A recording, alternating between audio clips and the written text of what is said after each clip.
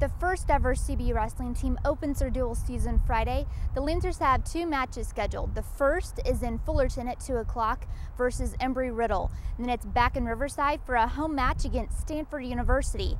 This is the first time Stanford has ever played CBU in any sporting event. Here's what CBU head coach John Petty told me about a Cardinal team that finished second in the Pac-10 last season. I know they'll be a disciplined, a smart team to wrestle against. I don't think they'll make many mistakes, so we'll have to be poised in what we're doing.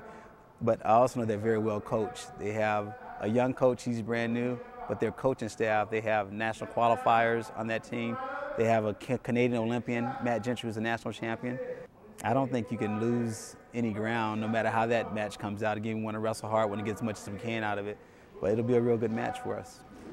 But before CBU takes on Stanford, they have that afternoon match against Embry-Riddle. Now this is a program that John Petty is very familiar with. When he was the head coach of the Eagles, he took them to 3 straight national tournaments. This match is big, it's special.